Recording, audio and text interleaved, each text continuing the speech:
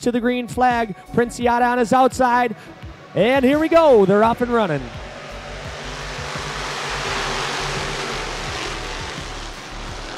The 602 Sportsman Modifieds heading down into turns number 1 and 2. You can see a little slick. Green flag going to come out. Justin Ledoux walking it up the speedway. There goes Dugan down to the inside as they head built right in Groton, New York by Dan Searles and his team. So a very potent machine for Justin Ledoux. And that, oh, we got 2 around in turn number 4 right about now.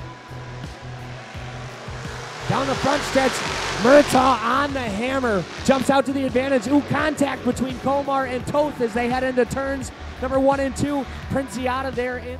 All right, how you guys doing today? We're Done Right TV. We're here at the hotel. We're interviewing Nick Stark and Ali Scutt.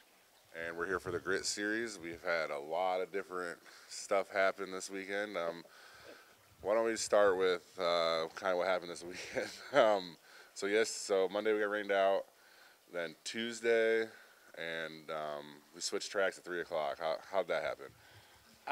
You know what? You kind of roll with the punches sometimes. Everybody's down here to race, and knowing that, we don't just want it to be a wash for anybody. The entire situation at Putnam County Speedway, not really the greatest thing that could possibly happen for a week, but you know what? That's when you channel your resources, you reach out to people that you possibly can. We've had this event with Phil and Liz at North Florida Speedway for 3 years now, and this year, based on dates and scheduling, we decided not to go to North Florida so as not to step on another promoter. So that's why we made the move, and you know what, like, hindsight's always 20/20, and thankfully they were ready to go and they were ready to receive us, and so you take a day that's ultimately going to be a wash, and ultimately a week that's going to be a wash, and a lot of pissed off racers, and all of a sudden you have a race. Oh yes, and I enjoyed it. I thought you guys did a very good job, especially with what we were working with. It was very stressful, I'm sure, for you. Now let's get the driver's side of that a little bit.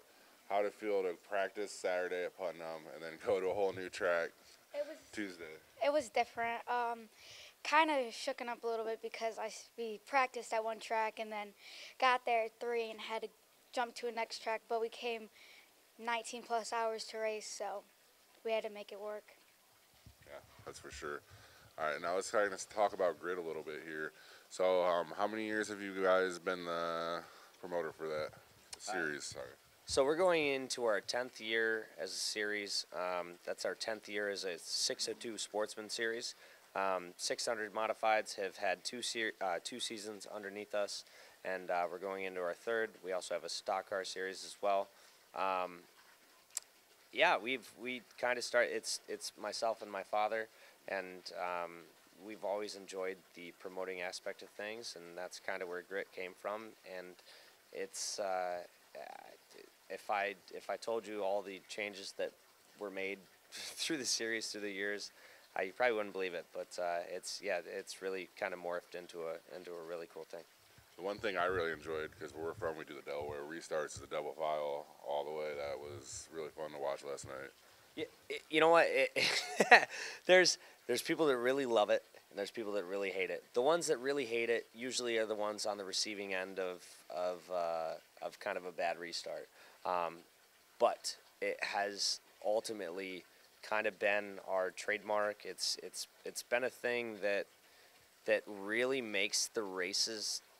It changes everything. You know, you're not just a leader out front. You're not just single file. It's not just like, well, so and so's out front and it's over. No, that double file restart significantly changes things. It really does, and it was really fun to watch. Do you like double file restarts as a driver, or would you prefer going back to Delaware? Or? Personally, I don't like Delaware because I feel like the person in front has the greatest outcome of it, but that's not always the case. I like double because it just was more fun and you have more of a chance. All right, and so you raced back home too, or do you race as well, or is it raced? It's we go to the track sometimes. No, we have a stock car, and I grew up watching my dad my entire life. I watched my dad. My grandfather raced. My uncle raced. His father raced. I've been at the track my entire life. I try to bring my son to the track anytime I can, whether it be if he's enjoying the races or just bringing his matchbox cars and creating a track. But I grew up around it. It's a hard thing to escape. Personally, life happens, and it's a really hard thing to try to tackle. And I got away from it for a while. I scratched the itch, and I loved racing, and I loved what I was doing. And then, like I said, life happened. You have a kid, you have a job, you have work, you have this, you have that, and then COVID happened, and then all of that came to a halt, and I had a lot of downtime, and I'm a person that doesn't like downtime, and I started racing again, and I was like a crackhead that needed a fix. Like I wanted to race, and I did a ton of it last year, and so we dialed it back this year. We did a little bit, and I want to say it's done, but it's probably not. It's probably, we still have a car, we still have a motor, so there's a good chance that it'll probably, it'll make its way to a track. It's a thing. Yeah. And you said you had a son? I have a son. Yes. And how old is he? He's 5 years old, and he is a fiend for racing, and he's actually already asked me for a car, which I probably screwed up in that regard, bringing him to the track, because it's an expensive thing. But you know what? If it makes him happy. And how old were you when you first started? I first started when I was like 4 or 5. And what division? I started with motocross, and then I went to Mike Rods for 3 years, and now this is my 4th year doing 600s. 4th year doing 600s? Yeah, those things were fun to watch, you guys. Those were fast. We don't have nothing really like that at home. So we don't have the 602s either, so it was really cool. So when are you guys taking them to Iowa? Sure, yeah. Let's go to Iowa. I mean, do you guys have sun? I mean, we got to go more in the summertime, but we can get you there. Sure. I mean, we can do a snow track if we really wanted to. That would be fine. You know what? I've had a chance to follow her family for a while, the racing family. When I grew up, her grandfather was racing. Her dad raced. Her uncle races. And then, they started in the Mike Rods. They did some asphalt Mike Rod racing, which are around our area. They're go-kart-esque, if you will. I don't know if Mike Rods are a thing in the Midwest. They're not, but I did look them up when we got here because I was talking with her dad, and he wanted to show us pictures of them. They look pretty little neat things. They're very boxy. They're different. They're very go-kart-esque, but you know what? From what I've seen, from the racers that go from Mike Rods to what we do now, the translation is super impressive. You've got Ali, you've got her brother Chase. We got another racer around our area, Jordan Millard. There's piles of racers that have started in those ranks because their parents wanted them to race. And realistically, when you send your kid in a 600cc modified around a track, I gotta imagine it's probably super nerve-wracking. I'm a hover dad, so like when Max is walking through a kitchen or anything, I just worry that he's gonna smash his face off a counter or anything like that. So here's a Suzuki GSXR motor, just grip and rip, son. Have a good day. It's got to be stressful. So yeah, Mike Rods are a great translation, honestly, because from what I've seen, it works. Yeah, I was talking to her mom, and she said she's very nerve-wracking every time you go on the track. So I can believe it. You said something good. The parents get the kids into it. Is that how it worked, or were you begging your dad to start? Well, I grew up around racing when, my dad's grandpa raced. I'm like the 5th generation racer. Once I saw my uncle racing a lot, I kept begging my dad, but he might say he didn't get me into it, but he wanted me to, just as much as I did. All right. And then, is there any sponsors or anything you'd like to thank while we're talking, or anybody that just you really have to get out there and thank for everything, especially maybe the North Florida guys for getting that track ready for us. That was, Sure. I've never seen that happen. This weekend, this week has been it's been something. As a whole, we have our main sponsors for the series, Chesapeake Paving out of Salisbury, Maryland. Jeff Brown and his team step up every year for this basically Winter Nationals. Wicked Tees, Pine Valley, New York. If you're looking for any motorsports garb, anything, they'll do anything you want. BA Headers out of Genoa. Honestly, beyond that, beyond our sponsors, the fact that at 3 o'clock yesterday, we have a meeting, we bring it up, we're able to have a place to race, and the fact that the racers and everybody said, yep, let's go. There was literally a friggin' convoy. Like, I looked in the rearview mirror and I was like, wow, this is crazy. Like, I said it on the broadcast. It was the most Mondayest Monday you could possibly have. Like, it was the strangest thing I've ever seen in my life. We go to a racetrack. It's not ready. Nobody wants to get it ready. And, hey, let's drive an hour and a half north and have a race at a track that nobody planned on having a race at. Yeah. And are you going to give us time to change our gears? Yeah, we'll give you time to change your gears because we're also going to be running around as well. So, beyond that, like everybody that came down here, everybody that raced, everybody that tuned in to the broadcast, I know you said last night there was probably about 98 people at the peak of the night. Yeah. It's awesome. That's super cool. It's wild to me to know that people in upstate New York and Pennsylvania, New Jersey, and Iowa and Oklahoma and everybody are tuning in across the country for this what ultimately was a dog and pony show yesterday. It's wild. It's crazy to me that also hats off to you guys because you know what? That show changed yesterday, and you guys packed everything up and were ready to head north with us. Yeah.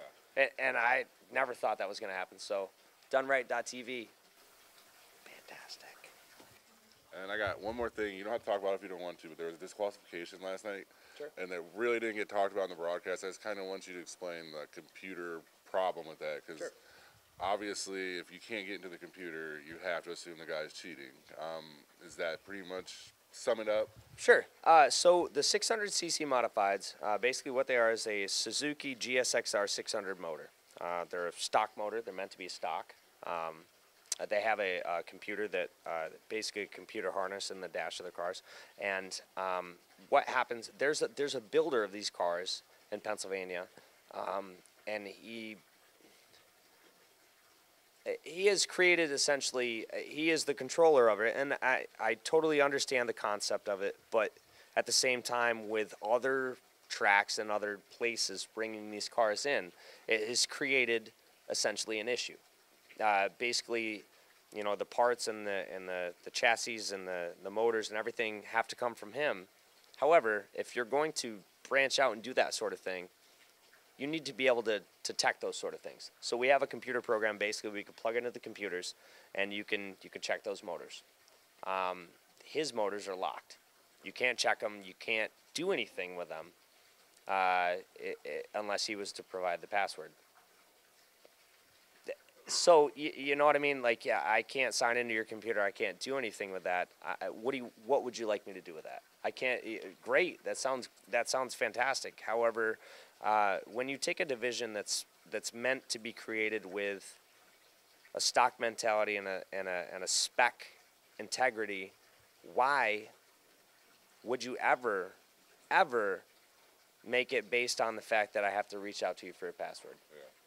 You know, so basically a promoter that creates a series and does that and makes it so that you can't uphold that integrity with good logic and good reason, you can't do anything with it. And you know, I appreciate the fact, I love the division that he's created. I really do. The fact that we're drawing from, you know, there was registration from Arkansas, Texas, Oklahoma, Iowa, Pennsylvania, New Jersey, New York, everywhere. And so you have that, and it's a really great thing. But you're also shooting yourself in the foot by the fact that you're basically. How do I know that this person that comes and spends X amount of dollars with you is the same as the person that doesn't come and spend X amount of dollars? So it's a really tough thing. You know, we've tried to take this division, bring it on, and take it in a way to kind of police that, but at the same time uphold the integrity of what they've established. So it's a tough thing. I feel awful for those guys. They hauled a long way, and you know what? They may very well have been completely legal, but with a locked motor or with a locked box, excuse me, with a locked box, and everybody else doesn't. So how do you go from there? I get that 100%. 100%. You can't get in it. You gotta assume the guy's cheating. All right, I'm gonna talk to you about last night.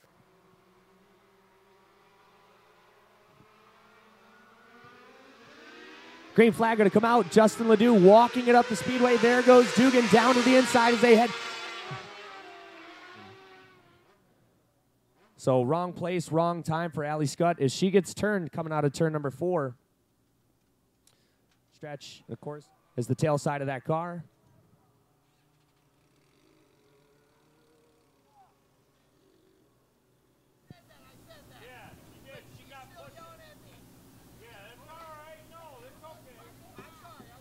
You in a better mood? Yeah, now I am. Well, first of all, in the heat, didn't get too lucky. My clutch broke, but thank God there was also a guy that, well, not thank God, but he flipped, so we had a little bit of a time to fix that. We got it fixed.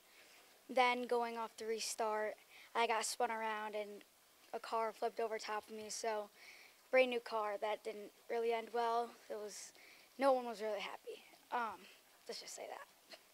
And then I go out for my feature when we got our car fixed, and my car absolutely lost like all power. So Do you know what happened at all with the power, or just? well, when we got in, when we looked at it a little bit, a wire to the battery box like snapped. Maybe it's because I hit the Uke tire just right or something, because everyone was spinning out in front of me. But we don't know what really happened. After looking at it for a while, we finally figured out what happened. But thank God we got it running again. And are you following Grit for this whole year, or just a couple races here and there, or do you know yet? We don't really know yet. We'll probably make it out to some of them. And any sponsors you'd like to thank? CSC Construction, Parker's Tent Rentals, River Runs Pilot Car, Cortland Diner, Pops Automotive, CSC Construction. I think I already said that. I don't know. You did say it, but it's fine. It's fine. It's March. Yeah. You haven't gotten your Victory Lane speech down yet. It's fine. Or it's February even. And Cortland Diner. All right, Cortland Diner. Anyone like to say hi to at home? I want to say hi to my uncle and all of them that didn't get to make it out. I also really want to thank my dad, because without him, I wouldn't be anywhere. I wouldn't have been able to do this. I want to thank my grandpa, too, for inspiring me. He passed away 10 years ago, but he's my biggest inspiration. I want to thank my mom and dad, my brother. He used to race, but he doesn't anymore. He became a part of the fire department, but I'm really glad of him, of where he's been taking, and all my family that supports me and comes all the way out to Florida to help me and watch me race. I really appreciate it. Anyone you'd like to say hi to at home? Or anywhere? You know, honestly, it's not so much. I'm here with my dad, and I get to spend time with my dad, so that's a super cool thing for me. I want to say how much I appreciate like that whole interaction there with your family. That is 110% what we've tried to bring out of the series and tried to create with everybody, is the fact that there's a destination. Honestly, our luck sucks, and weather is not our friend. So, you know, we'll probably revisit that going in the future to figure out a way to make this feasible for everybody, but that's 110% what it's about. The fact that families can spend time together. It's a good excuse to really get out and do your thing, and it's a good excuse to have a good time, especially in February. We're upstate New York people, man. We left 15 inches of snow. It was miserable. It was 0 outside, and you know, I landed, and you know what? There wasn't a drop of sunshine. It was still 50, so that's pretty good. We're 50 degrees in the positive. And you guys talk about family, and I'm telling you guys, it's been like back at home, just celebrating with everyone, talking with everyone. All these people are here for her. It was just a fun time all week, and I'm telling you guys, thank you very much. It was so awesome. And thank you guys. Thank you guys. Have a good one. This has been Josh Moore. Thank you from Gunride TV. Subscribe and like.